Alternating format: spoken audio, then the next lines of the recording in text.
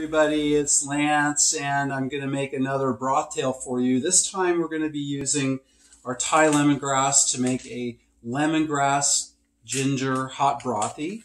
And this is a fantastic mid-morning kind of drink because it really gives you a nice satisfaction. Sometimes I get hungry between breakfast and lunch, and I just want something to hold me over. It's kind of light. It's really easy.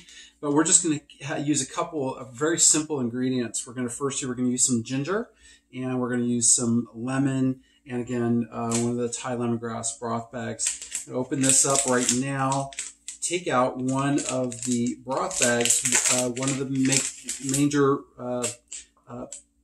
benefits of using this is it's really simple. You just use 8 ounces of hot water. Make sure you only use 8 ounces. This is a temperature sensitive cup, so it can take hot water. Don't just use any kind of glass cup. But we've got, I already know that the measure for this at that point is 8 ounces. And that's going to give me the best taste without diluting the flavor of the broth bag. So what I've done is I've removed the skin a little bit from the ginger root right there. And we're going to prepare some of the ingredients while it's steeping. You want to give the broth bag 4 minutes to steep. And that's ample enough time to get this all ready. So we're just going to make a couple of cuts here. We're not going to cut the ginger into too small of pieces because we don't want to overwhelm the broth. And what happens is as you put this in, the ginger actually cooks and releases the flavor. So, and you'll find out that you get most of the flavor towards the end of drinking the broth. So we've got that going. I'm going to take my lemon here and just cut a slice.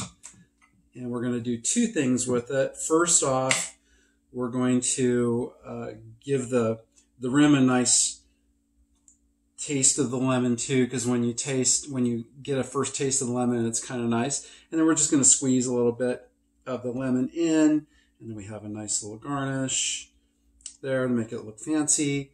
So I think we're a couple minutes in to the steeping. I'm going to use basil and garlic dazzler also. I love garlic, so I'm just going to give it a little extra kick of garlic there. I'm going to mix that all around and make sure, as you can see, the color is changing now.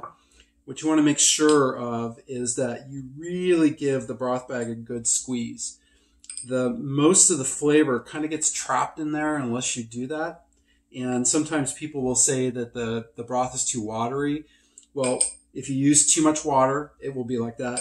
And if you don't squeeze the bag enough to get the flavor out, then yeah, it will be kind of a weak flavor. But this is going to be perfect. As you can see, the more I squeeze that out, the more the color changes. So it looks like it's pretty much ready right now. And again, I'm going to leave the broth bag in while I drink it because I'm going to get a super savory end to my drink. And here we go. Very nice, full flavor, savory. Got a hint of the ginger, so the ginger is going to take a little while for it to really bloom and blossom in the drink, but that lemon kind of gives it a nice little perk up. And so there you go. Until next time, looking forward to seeing you. Thank you.